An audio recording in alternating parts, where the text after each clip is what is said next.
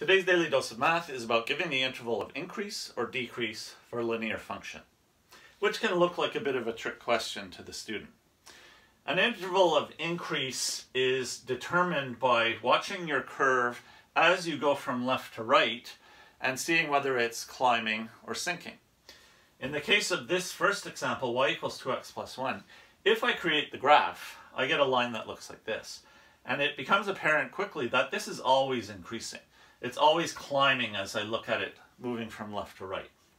So therefore, the answer is that in question A, the first equation, my function is always increasing.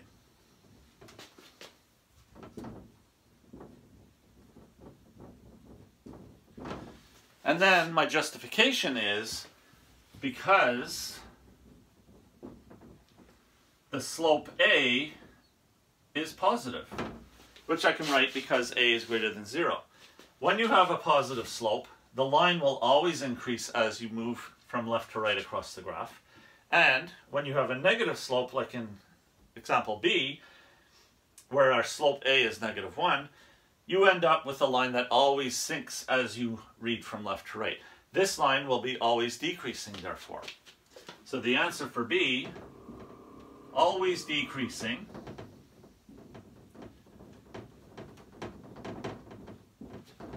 and the justification is because A is less than 0. Or I can write because A is negative.